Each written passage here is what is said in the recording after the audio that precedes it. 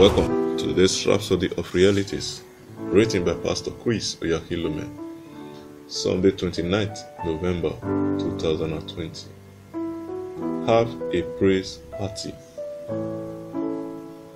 And when he had consulted with the people, he appointed singers unto the Lord, and that should praise the beauty of holiness as they went out before the army, and to say, Praise the Lord, for his mercy endureth forever. 2 Chronicles chapter 20, verse 21. One of the ways to activate the power of God is worship. Throughout the scripture, we find inspiring accounts of how God delivered his people from destruction and their situations when they activated his power in praise and worship. A good example is when three nations, Ammon, Moab, and Mount Seir, came against Judah.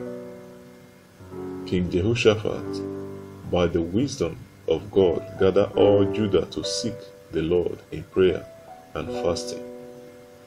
When they prayed, God revealed to them the exact location of the enemy's camp and gave them the strategy to defeat them.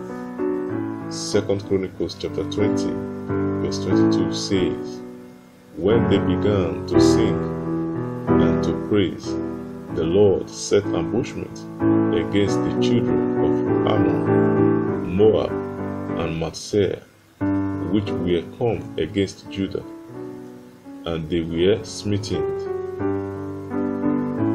When you face daunting challenges, don't panic or fret. Worship the Lord instead, like Jehoshaphat. Have a praise party. Don't wait until you feel like singing before making melodies in your heart. Singing praises unto the Lord. Whether you are happy or not, praise him all the same. Worship him and give him glory. 1 Thessalonians chapter 5, verse 18 says, In everything give thanks, for this is the will of God in Christ Jesus concerning you. Recall Paul and Silas. For preaching the gospel, they were tortured and incarcerated in a Roman prison. But at midnight, they prayed and sang praises unto God. And as they did, the power of God was activated, and they were supernaturally set free. Acts chapter 16, verse 25 to 26.